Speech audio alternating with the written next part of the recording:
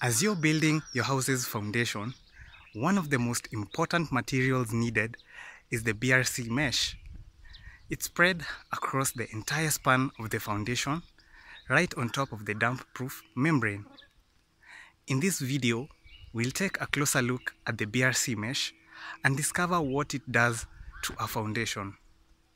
Hi, I'm Muema from Property Noma, and with that, let's get started with the video.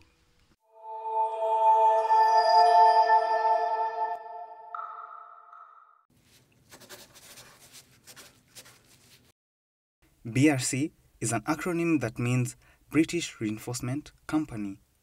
It's a British company that first created a wire mesh fabric to be used in construction, and that's where the BRC mesh gets its name. The BRC mesh is made out of stainless steel in a series of parallel longitudinal wires with accurate spacing. It's prefabricated at steel factories and is not joined at the site like the traditional cut and bend steel, which is also known as rebar steel. Because of that, you're guaranteed of quality and consistency in the spacing of the mesh. When constructing your house, you'll most likely buy the BRC mesh that has a 200mm square spacing. That means that each square inside the mesh measures 200mm or 20 centimeters. It's important to note that there are other types of BRC meshes, but the one used for foundations is the BRC type A142. It's usually 2.1 meters wide and 48 meters in length, which is why it comes pre-rolled to make it easier to transport.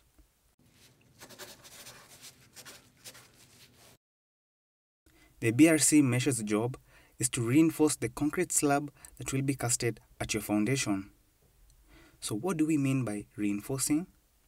Let's use a simple analogy. Let's assume steel and concrete are business partners. Steel has his own set of skills and strengths that he brings to the business. Concrete, on the other hand, has his own different skill set. But for the business to succeed, they decide to form a partnership to bring the different skills together. Steel has a strength called tensile strength. This is a measurement of force required to pull something to the point where it breaks or fails. A good example is a thin steel wire. You can easily pull, bend, or shape it.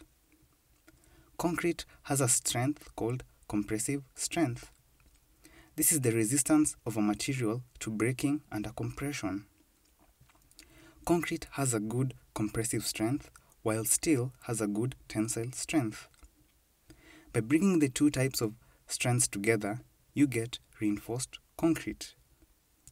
Think of reinforced concrete as the successful partnership or business like in the analogy. The BRC mesh provides tensile strength, while the concrete that is poured on top of the foundation provides compressive strength. This ensures your foundation is structurally safe and strong.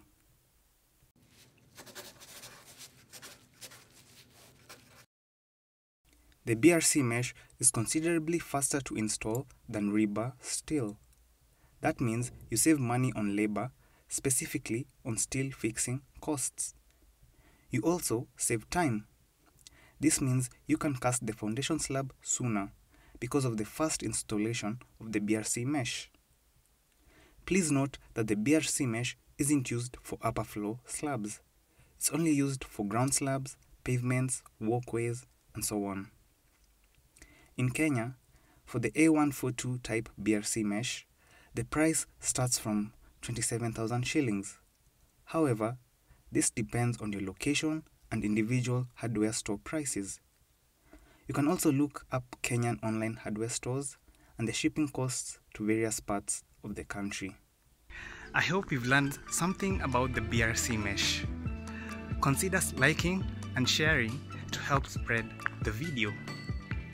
Also, consider subscribing to the channel if you haven't done so already. Thanks for watching, and I'll see you in the next video.